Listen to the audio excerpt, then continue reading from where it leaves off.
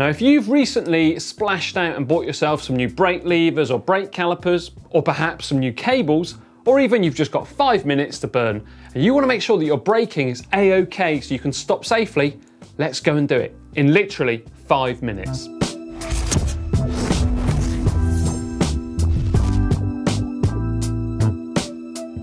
So the first thing you're going to check is to make sure that your inner cable doesn't have any slack in it at all. This is especially important with the rear cable because there is often a couple of different cable stops where that rear brake cable can become stuck.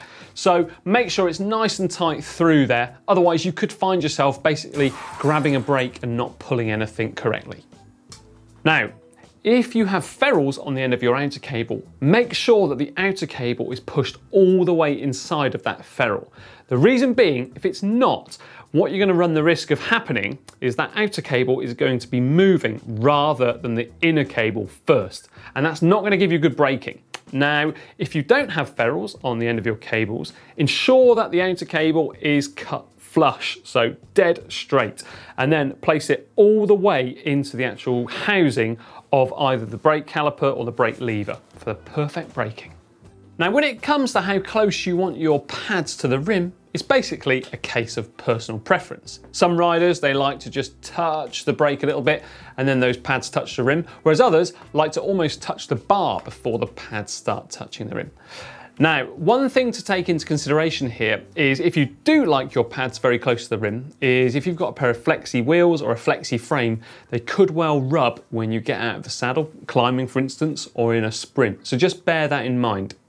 So a good guide to start off with is to essentially hold the pads against the rim. Now, you could use an old toe strap here or get someone to help you. Alternatively, there is actually a tool called a third hand tool to help you with this. But you want to pull the cable through the clamp and then tighten it up, and then use the actual barrel adjuster here to fine tune your brake lever pull. Now, in order to make sure that your brake calipers are aligned centrally, what you're going to need to do is release the brake mounting bolt either behind the forks or behind here the bridge on the seat stays, and then line them up so that they are as central as possible by your eye, and then tighten up that bolt. Then you've normally got a screw or a socket head here on the actual brake caliper itself that you can then fine tune that adjustment to centrally align them. What you want to do is to make sure that both brake pads touch the rim at the same time when you pull on that lever. It might take a little bit of effort, but it's more than worth it for that perfect braking. Now, aligning the brake blocks can be a little bit fiddly, but fundamentally you want to make sure that the actual brake block itself is in the center of the braking surface. Too low and you're going to get bad braking, and too high you're going to run the risk of going through the sidewall of your tyre. And that's not exactly going to give you perfect braking, is it? So grab yourself an Allen key, and what I like to do is actually hold the brake on, loosen it, and then line it up before retightening it. Now, before you do that final little bit there, is actually hold it with your hands to make sure it doesn't move, and then you're good to go.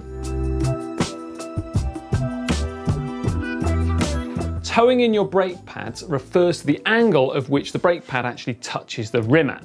So in the best case scenario, what you want to happen is for the front part of both brake pads, front and rear, to actually touch the rim surface before the back, say, third. The reason being that's going to give you better braking and also hopefully reduce the chance of brake squeal. Nobody likes brake squeal, do they?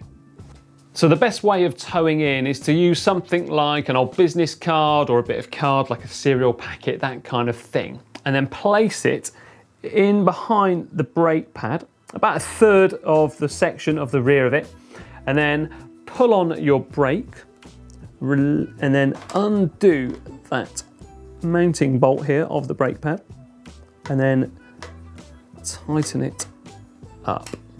That way, now you should have perfectly towed in brakes. Just repeat that process all round and you'll be good to go. Right, well, I don't know what the stopwatch is actually on right now because I have rushed through that pretty fast to make it under 5 minutes, at least I hope.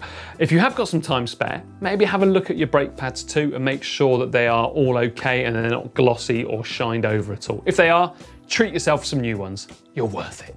Now, do remember as well to like and share this video with your friends, and also leave me your comments down below on how you like to make sure your brakes are working properly. What are your little methods or tricks of the trade?